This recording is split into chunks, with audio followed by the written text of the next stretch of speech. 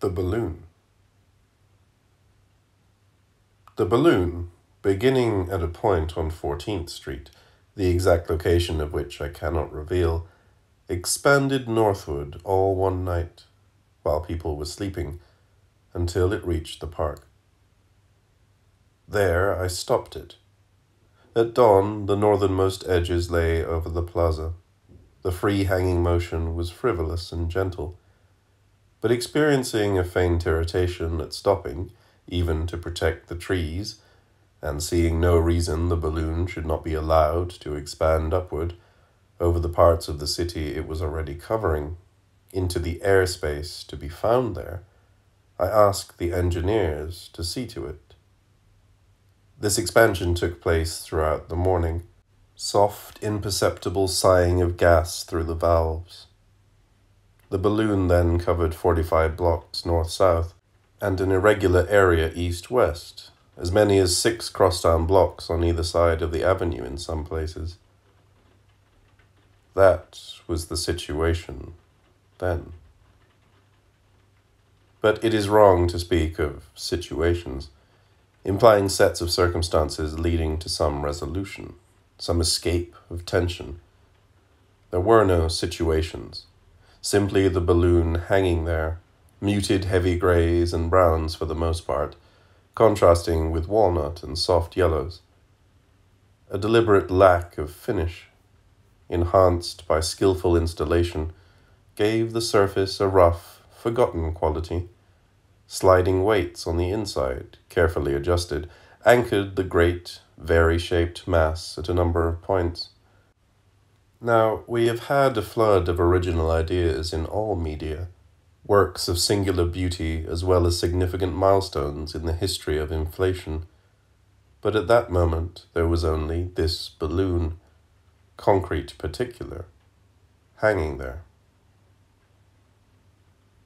There were reactions.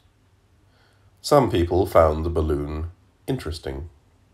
As a response, this seemed inadequate to the immensity of the balloon, the suddenness of its appearance over the city. On the other hand, in the absence of hysteria or other societally induced anxiety, it must be judged a calm, mature one. There was a certain amount of initial argumentation about the meaning of the balloon. This subsided because we have learned not to insist on meanings, and they are rarely even looked for now, except in cases involving the simplest, safest phenomena.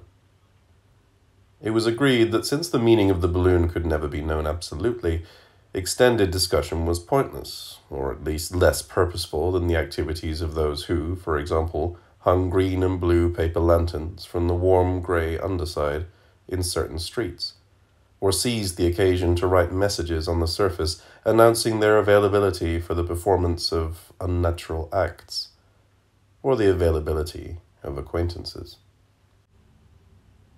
Daring children jumped, especially at those points where the balloon hovered close to a building, so that the gap between balloon and building was a matter of a few inches, or points where the balloon actually made contact, exerting an ever so slight pressure against the side of a building, so that balloon and building seemed a unity. The upper surface was so structured that a landscape was presented, small valleys as well as slight knolls or mounds. Once atop the balloon, a stroll was possible, or even a trip from one place to another. There was pleasure in being able to run down an incline, then up the opposing slope, both gently graded, or in making a leap from one side to the other. Bouncing was possible, because of the pneumaticity of the surface, and even falling, if that was your wish. That all these varied motions, as well as others, were within one's possibilities, in experiencing the up side of the balloon, was extremely exciting for children, accustomed to the city's flat, hard skin. But the purpose of the balloon was not to amuse children. 2. The number of people, children and adults, who took advantage of the opportunities described was not so large as it might have been. A certain timidity, lack of trust in the balloon, was seen. There was, furthermore, some hostility. Because we had hidden the pumps, which fed helium to the interior, and because the surface was so vast that the authorities could not determine the point of entry, that is, the point at which the gas was injected, a degree of frustration was evidenced by those city officers into whose province such manifestations normally fell.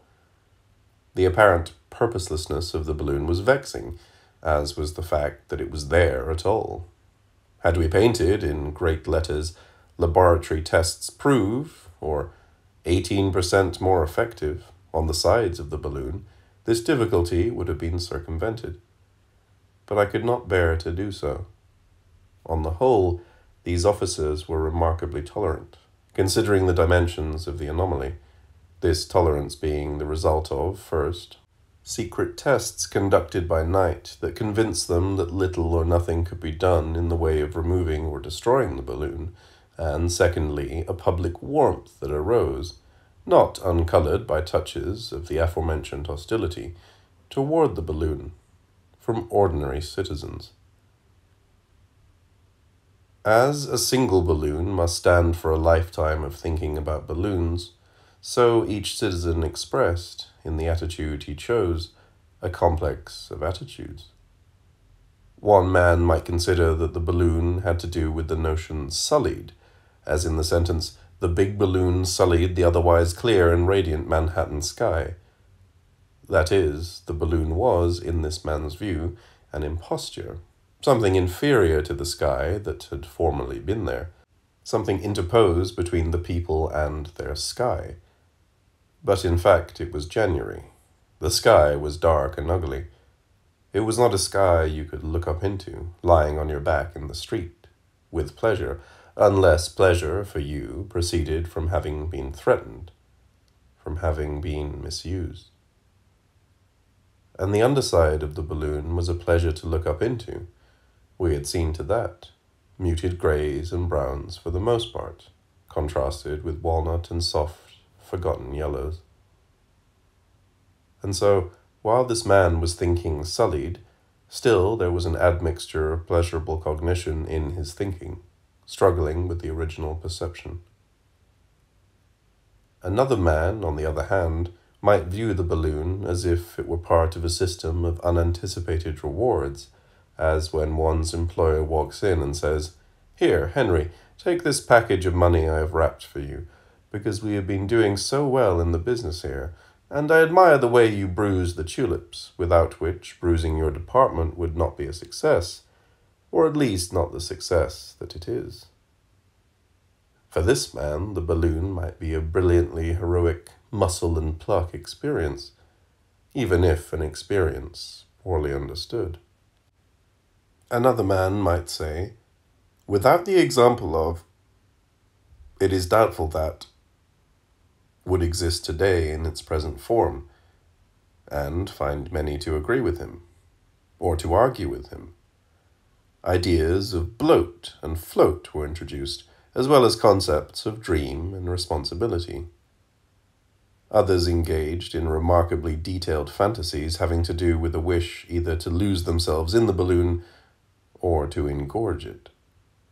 The private character of these wishes, of their origins, deeply buried and unknown, was such that they were not much spoken of, yet there is evidence that they were widespread. It was also argued that what was important was what you felt when you stood under the balloon. Some people claimed that they felt sheltered, warmed, as never before, while enemies of the balloon felt, or reported feeling, constrained, a heavy feeling. Critical opinion was divided. Monstrous pourings. Harp. XXX, XXXX. Certain contrasts with darker portions. Inner joy. Large, square corners. Conservative eclecticism that has so far governed modern balloon design. Abnormal vigor. Warm, soft, lazy passages. Has unity been sacrificed for a sprawling quality? Quelle catastrophe! munching. People began, in a curious way, to locate themselves in relation to aspects of the balloon. I'll be at that place where it dips down into 47th Street almost to the sidewalk, near the Alamo Chili House. Or, why don't we go stand on top and take the air, and maybe walk about a bit, where it forms a tight curving line with the facade of the Gallery of Modern Art. Marginal intersections offered entrances within a given time duration, as well as warm, soft, lazy passages, in which... But it is wrong to speak of marginal intersections. Each intersection was crucial. None could be ignored, as if, walking there, you might not find someone capable of turning your attention, in a flash, from old exercises to new exercises, risks, and escalations. Each intersection was crucial. Meeting of balloon and building. Meeting of balloon and man. Meeting of balloon and balloon. It was suggested that what was admired about the balloon was finally this, that it was not limited or defined. Sometimes a bulge, blister, or subsection would carry all the way east to the river on its own initiative, in the manner of an army's movements on a map, as seen in a headquarters remote from the fighting. Then that part would be, as it were, thrown back again, or would withdraw into new dispositions. The next morning, that part would have made another sortie, or disappeared altogether. This ability of the balloon to shift its shape, to change, was very pleasing, especially to people whose lives were rather rigidly patterned, persons to whom change, although desired, was not available. The balloon, for the 22 days of its existence, offered the possibility, in its randomness, of mislocation of the self, in contradistinction to the grid of precise rectangular pathways under our feet. The amount of specialized training currently needed, and the consequent desirability of long-term commitments, has been occasioned by the steadily growing importance of complex machinery in virtually all kinds of operations. As this tendency increases, more and more people will turn, in bewildered inadequacy, to solutions for which the balloon may stand as a prototype or rough draft. I met you under the balloon, on the occasion of your return from Norway. You asked if it was mine. I said it was.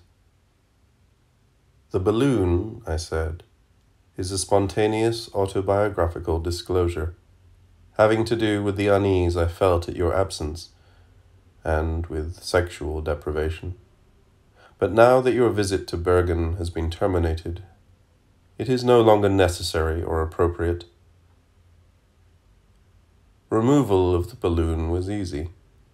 Trailer trucks carried away the depleted fabric, which is now stored in West Virginia, awaiting some other time of unhappiness. Some time, perhaps, when we are angry with one another.